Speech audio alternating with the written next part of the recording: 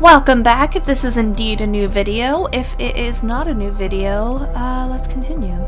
You'll have to forgive me, I don't have a terribly large amount of time for this kind of thing, which is a huge reason why I haven't been producing very much at all. Hello, please walk forward. But hopefully this is something I wish I could still do. I cannot devote a lot to video editing and planning out my videos and, oh, this video's gonna be this length and this one's gonna be this length, so please bear with me, and I really hope you do like it though. This guide will enable you to escape any prison environment. Is this Coda's solution to his... Follow the instructions carefully. Take care that you remember each step. Alright. Again, the whiteness.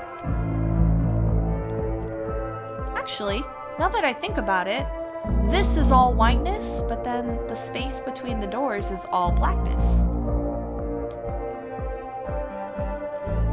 Interesting. Follow the instructions carefully to blah, blah, blah. First, click on this table. Oh, you dots. You menacing dots. I see what game you're playing. Got my eye on you. All three of them. First, click on this table. Alright, I'll remember. Table. Bye, table. Good. Go over to the photo frame and click to turn it slightly. I haven't actually recorded in ages, and my voice is starting to die. Photo frame. Now, turn the floor lamp in this room off, then turn it back on. Alright, table, photo, light. Now go to the left side sofa, move it over a little bit. Left side. Alright, alright. Finally, touch the shelves. That's it! In a real prison, the escape will now open. Return to the start to be taken back to your prison. Alright, so this isn't a prison, this is a tutorial of a prison.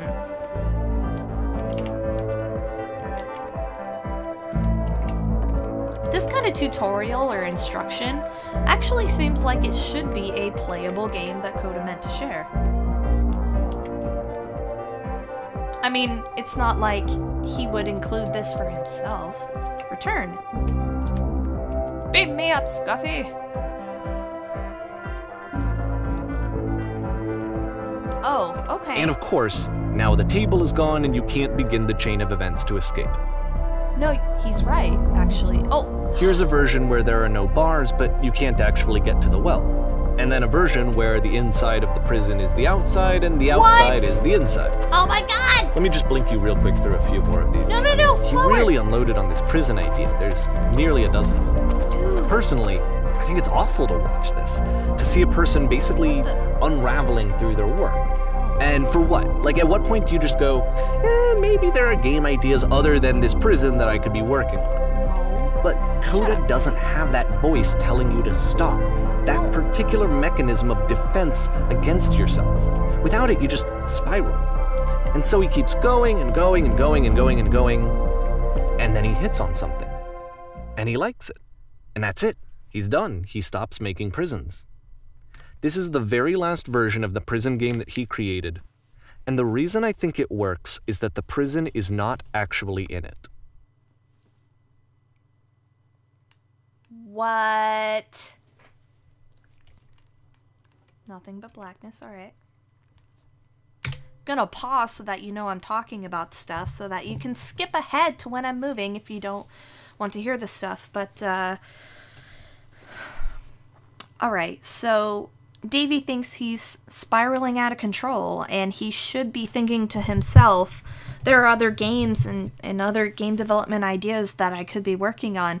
I think that Davy's got the wrong idea at this point. When I think back to some of the other stuff, Davy's got some conflicting ideas.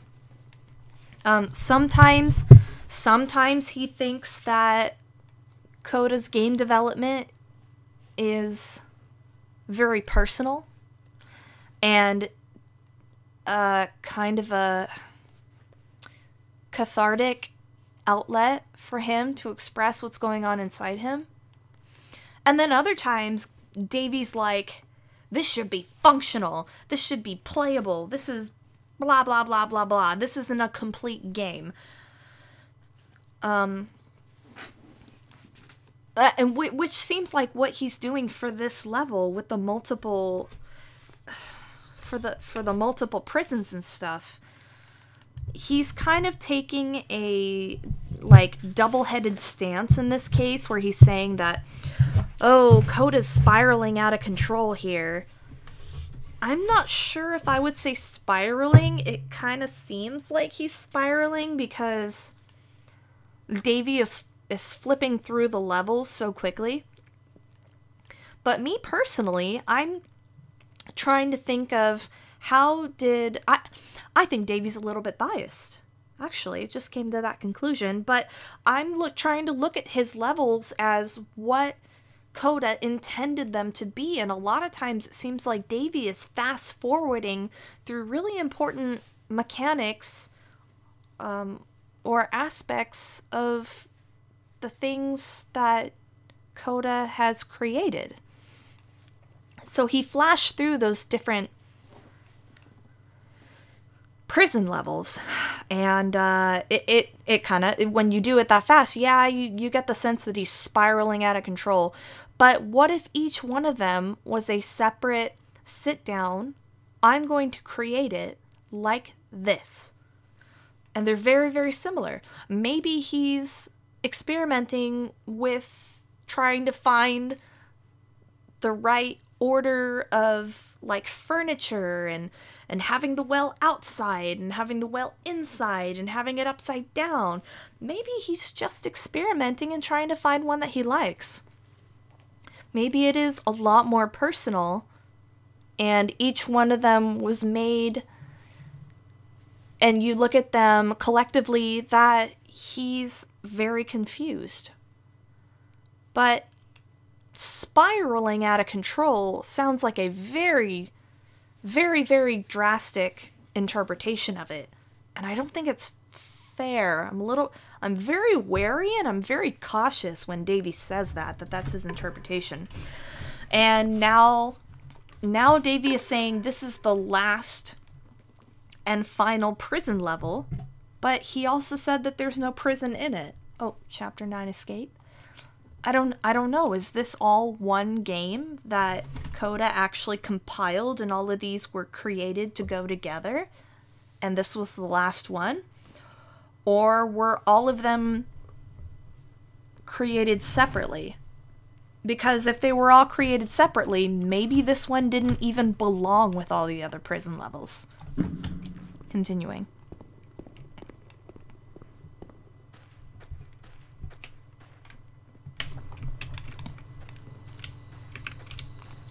Hedges, trees, outdoors, night, and the now very regular lamp post, lit, I might add. That's indicating that this is the destination.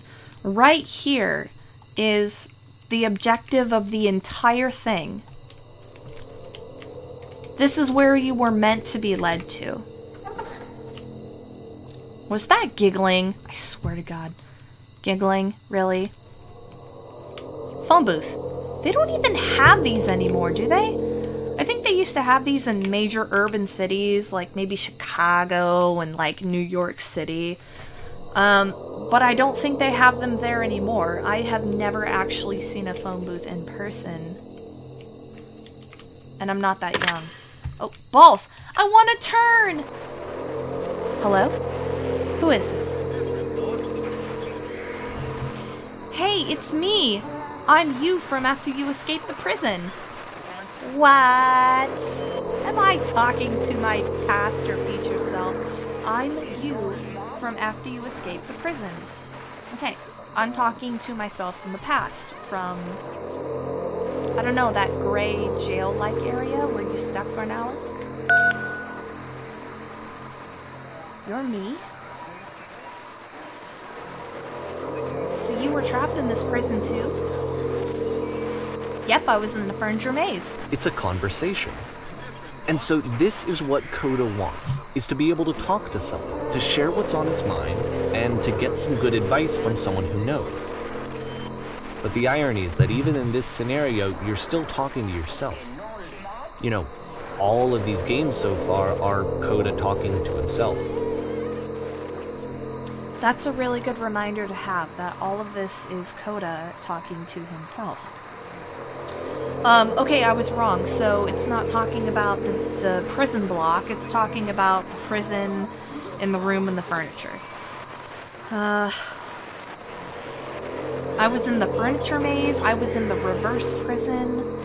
What was the reverse prison? I don't remember. So I'm just gonna say I was in the furniture maze. Yeah, furniture maze, yeah. That's where I am right now. Oh, I'm so glad to know that I get out eventually. What's it like to escape? This is a conversation he's having to himself. So which role is he taking?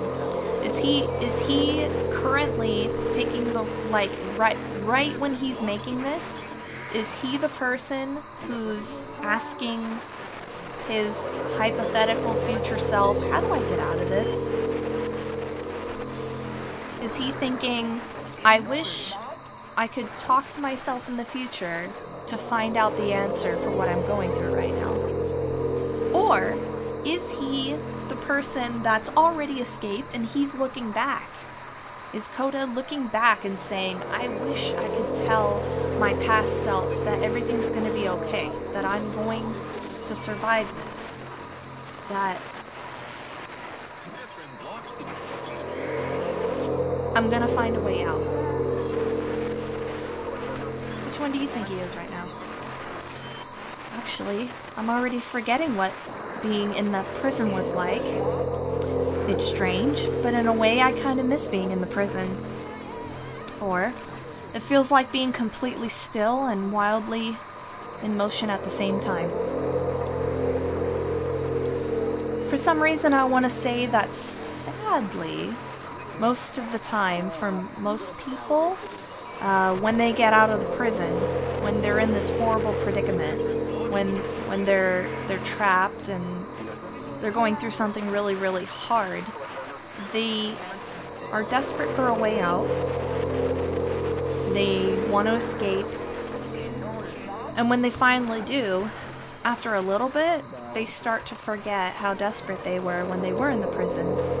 So I'm actually going to say, I'm already forgetting what being in the prison is like.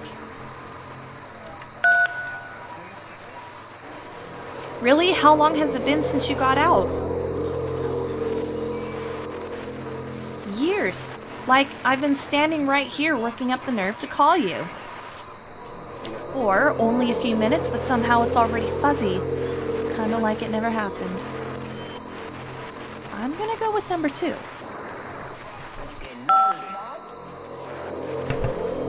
But this is the worst, most desperate thing I've ever been through. How could you possibly forget? Oh my god!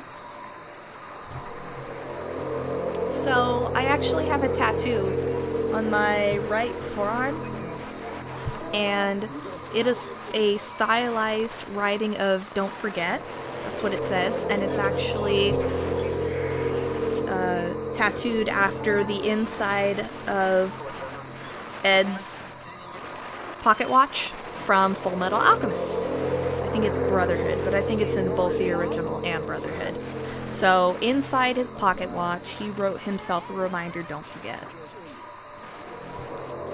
And this is basically the exact same reason that I have that tattooed on my forearm, is because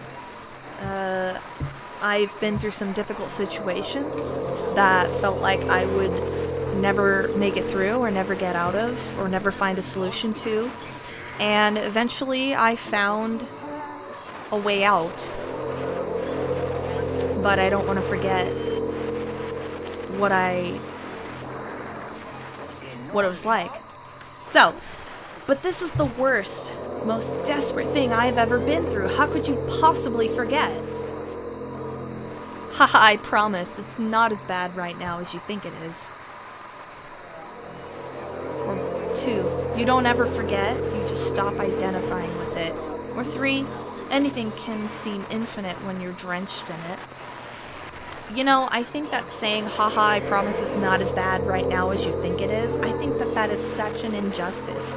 You're invalidating the feelings that you were feeling at the time, and that's not fair.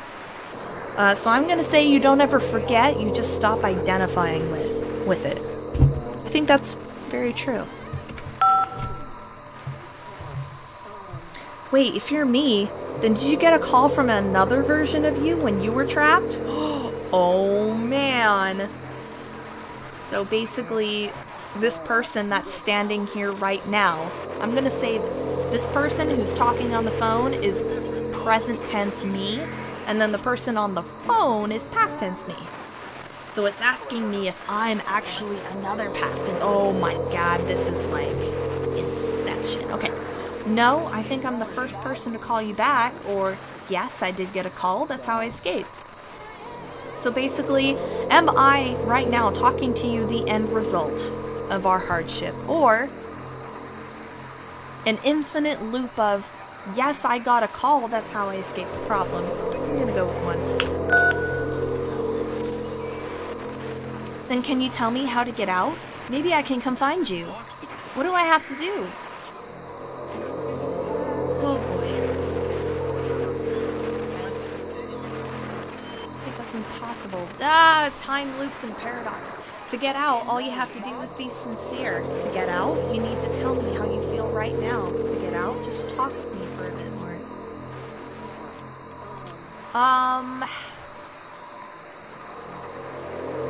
I have a hard time not taking these kinds of things seriously, so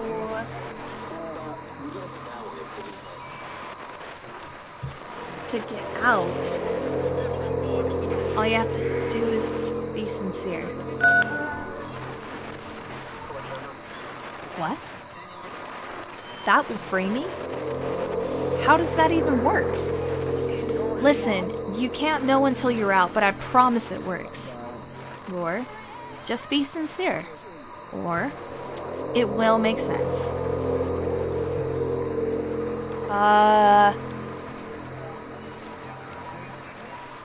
I'm gonna go with 1. I am giving myself instructions from the future. Sincere about what? That's exactly what you need to figure out in order to escape. See, I'm helping myself. Good advice. Ha ha. I can see why he considers this a fitting conclusion to the prison games. I like that. After all of the obsession and frustration, just to be told by someone you can trust that things are going to be okay. Wouldn't that be nice? Thank you, Coda. You just eloquently summarized everything that I was trying to. So what would it look like if Coda wanted to make a game about talking to someone other than himself?